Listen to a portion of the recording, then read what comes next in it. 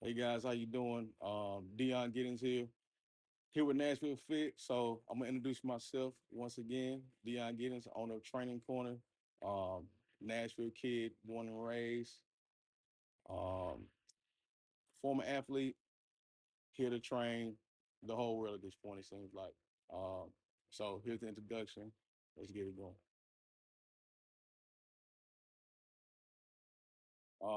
So born and raised here.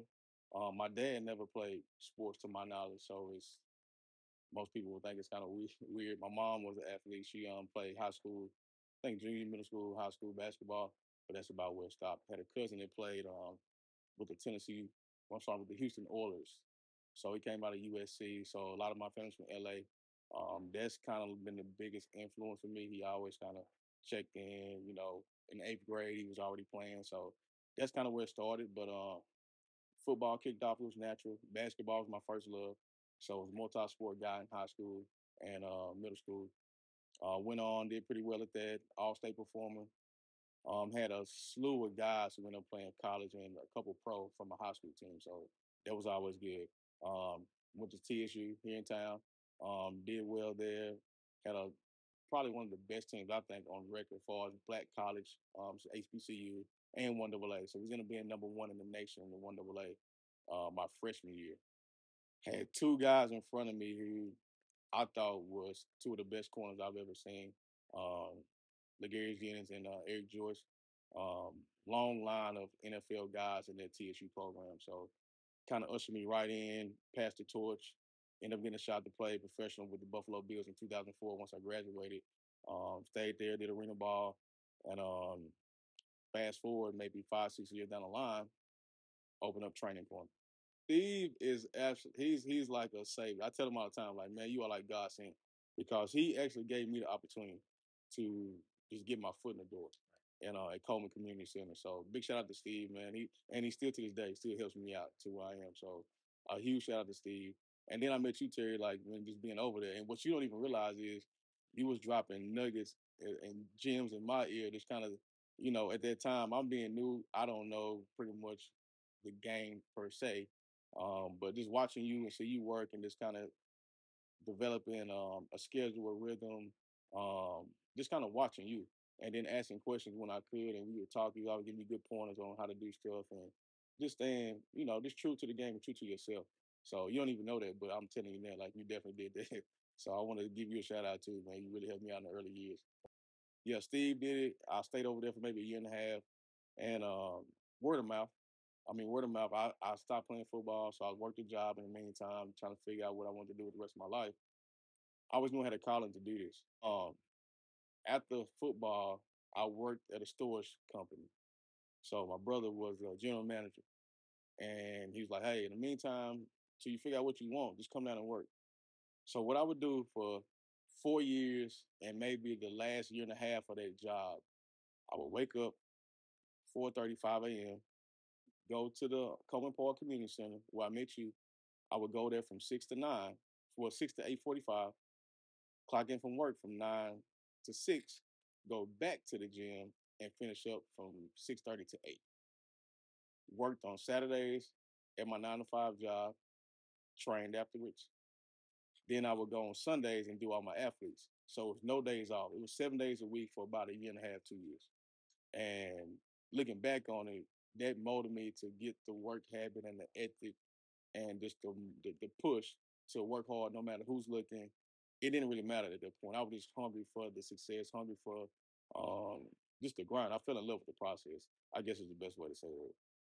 It's nothing that anybody can do to give you that type of motivation. That has to come from within. So the byproduct of that was, you know, clientele gradually going. They always knew I would be there, so that was a good thing for me. Like, not having a huge marketing budget, none to be honest. Word of mouth, people knew they could always come, call me, pull up to the center, and I was there.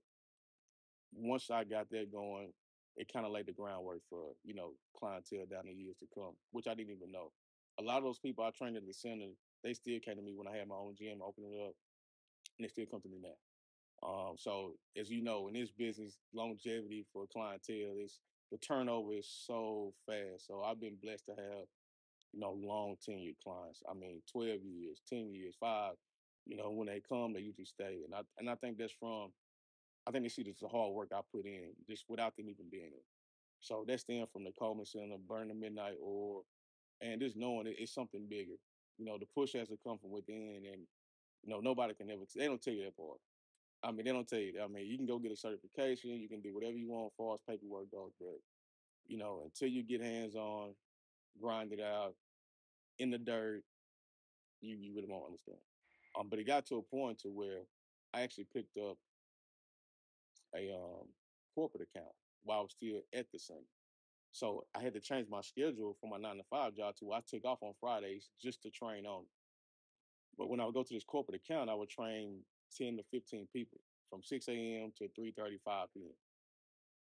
I started making more money training on that one day than I would do almost in a week's time with my other job. Once that started happening, the light bulb just kind of went off. I was like, you know what? I'm killing myself doing both jobs. I'm just gonna take a leap of faith. Um, the funny thing is how this even happened. I was staying in an apartment complex and it was time to renew my lease. I'll never forget this. This is how God works. And I asked God, this is what you want me to do. Give me give me 5 new clients by the end of the week. I quit my job. I quit, staying up all night, week after week, month after month. I was kind of getting burnt out. But I was just scared to take that leap of faith, to be honest. Didn't know, stability is one thing. Jumping into the entrepreneur world is something different. Nobody ever showed me the ropes to do it. I just kind of did it on my own. So by the end of the week, I had 10 new people. 10 new people, and that was a sign for me it's time to go. 10 new people, I left. And, of course, I had been kind of building up in the meantime. And opened up Training Corner probably about 4 months later. And it's been training for me ever since then.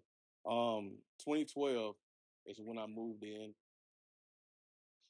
Early years of Training Corners, me by myself. I was over at on Harding Place, in the back of then pound for pound. But now it's Swift Kick MMA. So, had a good run over there with them. They were nice, lovely people. Uh, Fast forward to 2019, leases up. In that process, we've had multiple people come in from, we had youth programs, we had boot camps that we did, professional athletes, general population, weekend warriors. I mean, it ended up being about 6 independent trainers that we had, at one time, which is unheard of in Nashville at that time, especially being black owned. That you couldn't find it. So as we spoke about, people like Jarrell Webb, who's doing great things. Um, Tara Smith, Tara Training, she's doing a great thing. She's in the Hippie Hollow location, Antioch.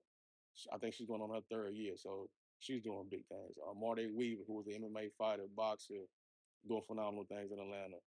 Tayshawn, he's in Atlanta doing stuff. So we had a lot of people. I'm leaving some people out, but Wilson, we got Deon. I mean, it's so many people that came through, and it kind of made the environment, the Training Corner, like I feel like unmatched.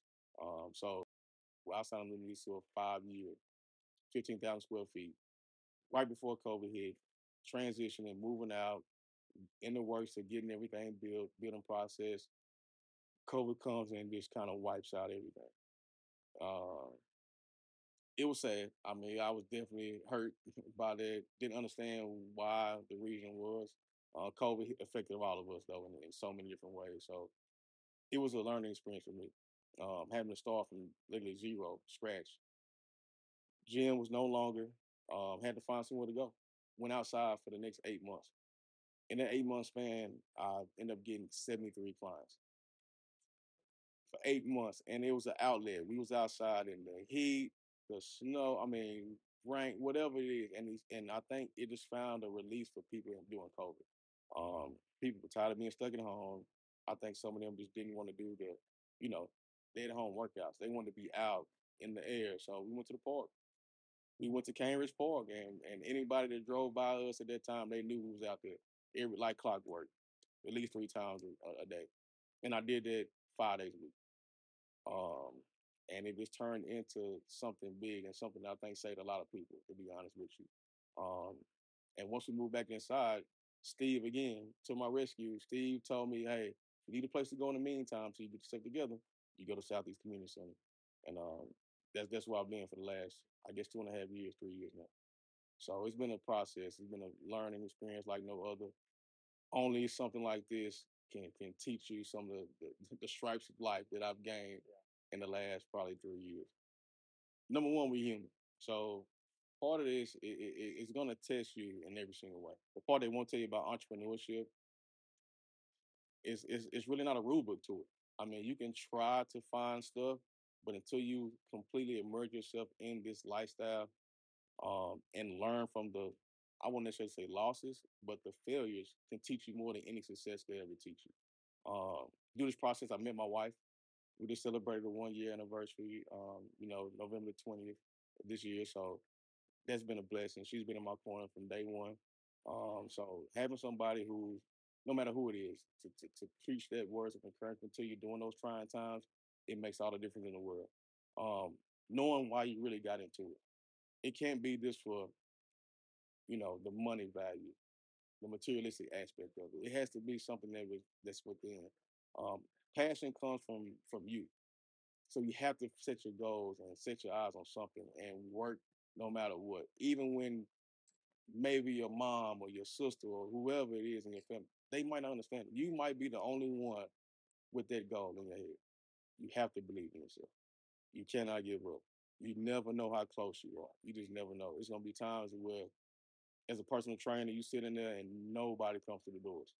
Rent is still due, mortgage home is due, car note, all of the above. You are against the wall, but you have to believe that this is why I'm here. This is the purpose. You have to keep working, and things will change. Don't get too high. Don't get too low. Is the advice that I always got from other people, and I live that to this day. I never had a mentor in the fitness game. Nobody ever showed me how to do it, so it was always something natural that I just kind of took on myself. Um, but you were probably the first one who actually started putting bits and pieces of this knowledge. It could be something small. I would come in, might ask you, or see you at the front desk, or see you kind of in passing, and it might be 3 minutes, but just those words of encouragement sometimes is all I really needed. So I definitely suggest that if this is what you want to do, find somebody who you actually talk to, somebody who's been there before, or even if they haven't, somebody who shared that same passion for this, because only the strong survive in this. I mean, it's a saturated field at this point, but you can find your niche in this game. But the relationships, mentorship, and even the friendship that you gain from this, and people who you feel like you can reach out to, they're the ones who are going to help you along the way. It's not a money value you can put on it. It's no money value on it. It's just pure relational. It's not transactional. It's something that people just want to see you succeed and be successful. So you find people like that, and you kind of stick to them no matter what. And you will see those relationship blossoms and the fruit from that tree alone. I'm a living testimony of it. The relationships I've created from training in the business world, people I consider like lifelong friends now, people that got invited to my wedding, wouldn't have known them if I wasn't doing training. So it's very important to create that, and you have to be approachable as well. It's not always on the other person to come to you. So you have to make sure that you're open book as well. There's a lot of vulnerability in this. You're going to be vulnerable at certain times, but that's how you grow. So my biggest thing is to be uncomfortable. It's okay. Learn how to be in it. But I always have somebody you can always lean on, no matter who that is. That's going to make the biggest difference. Last quarter, 2022, um, big push to the end of the year. But I have some big things coming up in the works. Um, Rebirth of a new gym, I say. So just hold tight. Nashville, we got something big coming. Um, it's going to be something that the city is going to love, something that you will want to be a part of. I'm not going to tell you what it is. To be continued. Stay tuned.